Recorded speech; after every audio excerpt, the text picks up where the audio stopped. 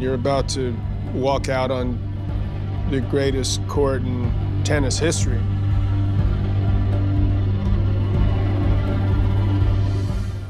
Had I been able to focus more on my tennis, for example, they have a challenge system where you have electronic equipment. I'd probably have different color hair. My hair wouldn't be quite as white now. I probably would have won more, I believe. I also probably would have been more boring, so perhaps this documentary that's been made wouldn't have been made. All right, just keep yourself under control. Just go play. And then, boom, everything would go out the window. Don't do that. Do not do that.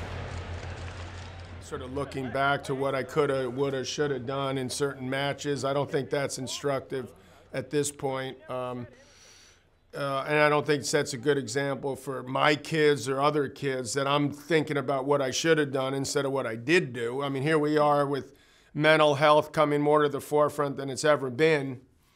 Naomi Osaka's sort of opened the doors for that more than ever.